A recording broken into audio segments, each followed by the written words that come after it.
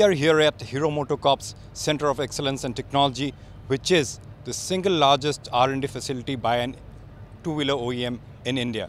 Now, to tell us more about this and the role it has to play in Hero Motor Corp's dream of becoming the world's #1 two-wheeler manufacturer in every sense of the term, we have with us Markus Braunsperger, who is the Chief Technology Officer and, as he says, the Maharaja of this place.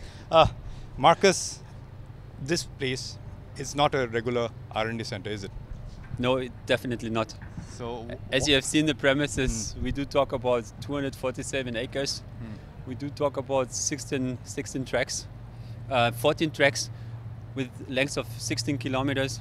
We do talk about a huge facility. We do talk about actually engineer's dream. Yeah.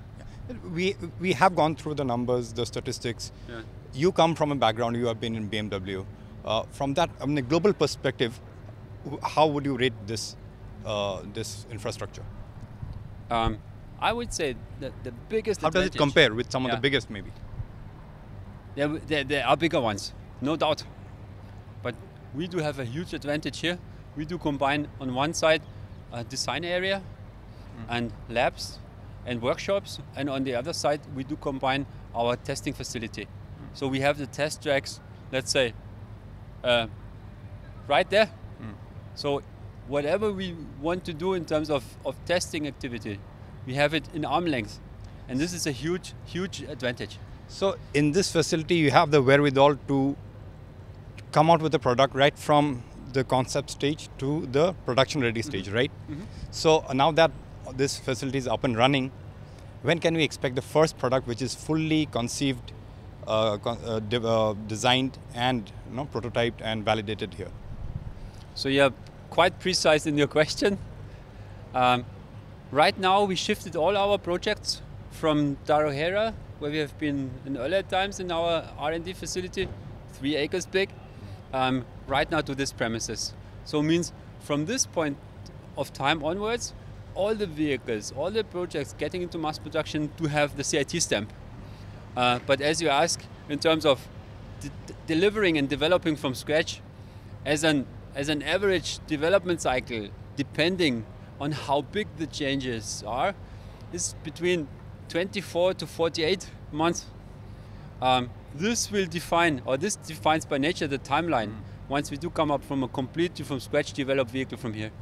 And also, you had showcased certain products, including the 250cc concept and the hybrid concept at the 2014, and which were not there at the 2016. 2016, you showed ready for launch products, and the CBG Extreme, which kind of, the Extreme 200, which kind of shows the direction for Hero Motor Corp in the premium segment.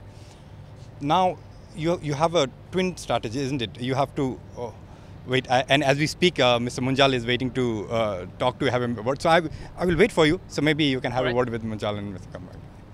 Thank you. So there he is. As you can see, it's a busy place here. And in the midst of the interview, Dr. Braunsperger was called by the CMD, Mr. Munjal, and he'll be back very soon. But let me tell you more about this place. It's not only an R&D facility. A lot of focus is on making the place very environment friendly. In fact, this has been certified as IGBC, a green building, and there are places where you don't have too many AC vents, for example.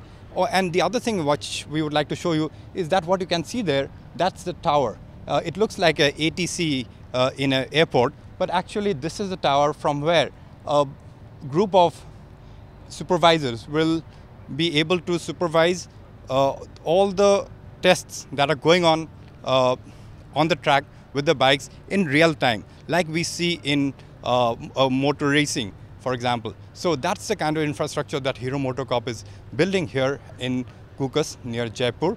And as I said earlier, the dream of Hero Motor Corp is to be the world's #1. It's a world #1 in terms of volume, but as Mr. Munjal said, it wants to be the world's #1 in every sense of the term, which I would mean in terms of engineering. And talking about engineering, we have Dr. Braunsperger back with us. In terms of engineering capabilities, there's still a long way to go, isn't it? I mean, when you talk about, especially when you talk about global dreams, for example, to meet the Hondas, BMWs, or the KTMs of the world? Yes and no. Looking back into our history, we have right now 4.5 to 5 years history, R&D history at Hero Motor Corp. This is quite low. Looking into other companies celebrating the 100th anniversary. But on the other side, we are already global. We do sell 6.5 million vehicles, and the company has been doing the last 4 years quite well. So there is a basis to build up on, and this gives the confidence, knowing the people, knowing the talent, knowing the leadership team that we do have, that we are on the right track. It will take some time, but we do have clear targets to meet, and this gives us all the confidence. So talking about clear targets, I understand there's certain things which are very confidential, you can't share. But say, broadly speaking, 10 years down the line, where do you see Hero Motor Corp? 10 years down the line, we will have widened up our product spectrum. We will not just focus on 100, 110, 125, 150, 200. Down the line, we will have a global product basis. I do not want to argue right now, will this be 600, 800, 1200 cc? But definitely we will be beyond where we are right now. Okay. But still having our strong customer basis, commuter, yes, really still in mind. Because that will remain the strongest pillar of your business. This is bread and butter. Yeah. And we have to focus bread and butter, not to forget bread and butter, while focusing other good opportunities as well. Right. And on the engineering front, you had some arrangements with Magneti Marelli, AVL, engines engineering. Yeah. So as you build this capability, so those will kind of play the transition role, right? In the role of partners in the transition process. Eventually, you'll have a fully self-sufficient and not have those arrangements. Yes. Our overall target is to become self-sufficient. Means that we really do have in-house capabilities to run a project from scratch into mass production. This is what we aim at in terms of our enhancement program. But there's no two-wheeler, four-wheeler company on this planet who is running all the projects on their own. Talking about either capability in terms of technology or competency, or talking about resources. Because talking about future projects, we will increase our workload as well. Right. And having right now these partners and having a trustful partnership gives us the opportunity to have a well-balanced team, right, to continue this journey with. Right. And as I understand, to reach that self-sufficient stage, this area will be extremely busy starting this evening, and I believe that starting from tomorrow, this will be shut off from the outside world, and also within Hero Motor Corp, the non-R&D people, as I understand, if correct.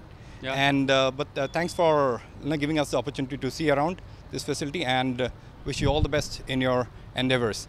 Thank you so much. It was great having you here, and I hope that we can give some confidence what we are capable right now, what is the right way ahead, and what we have ahead of us, which we are highly motivated and dedicated to get this done.